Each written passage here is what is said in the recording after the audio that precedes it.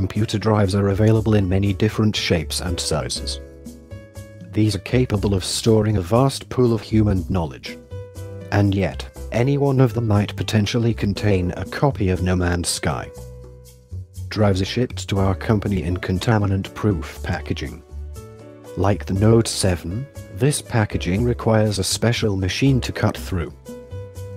With specially designed gloves, workers remove the drive from the packet. The barcode is then verified and removed from all humanity databases.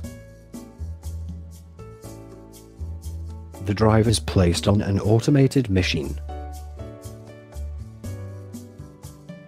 Inside a vacuum-sealed environment, the drives get their first software wipe.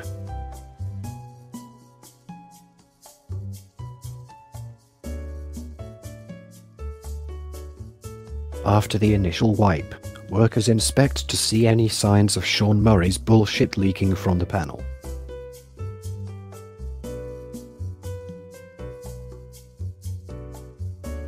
Then, the drives are placed inside a 1000-degree furnace oven.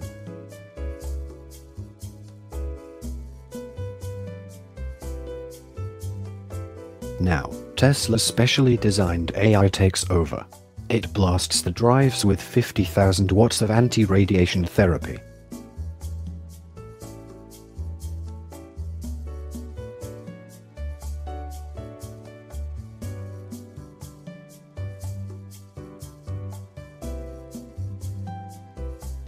This batch is now ready for the start of the actual wipe. They are placed on a special conveyor belt. This conveyor belt is recycled each week. The old belt is used at the factory of the COD Collector's Edition. The screws holding the protective plate are unscrewed.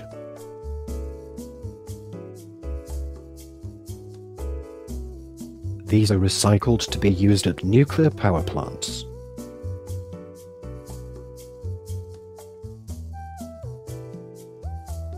This cotton filter is removed. Just one of these can power a cigarette factory for an entire year. This is due to absorbing the residual cancer from No Man's Sky. The drive is then tilted. This counteracts the player tilt while the game was launched. The reader head is then carefully removed. These are purchased by the Russians and used to manufacture advanced weaponry.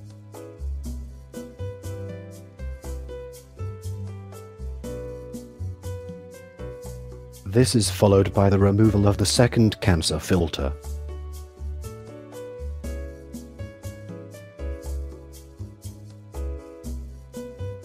The cap which locks the disc is then removed very carefully.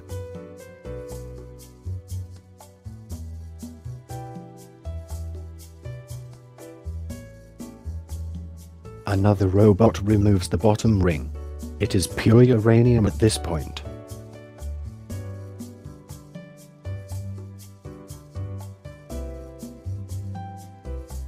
Now the disc itself can be removed. These are then shipped to SpaceX. A single one can power a trip to Mars and back.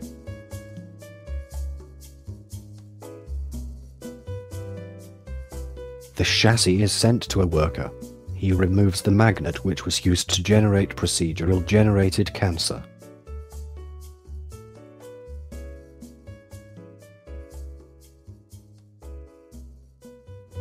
Like other workers in the factory, he only has 3 years of his life left due to the side effects of this job.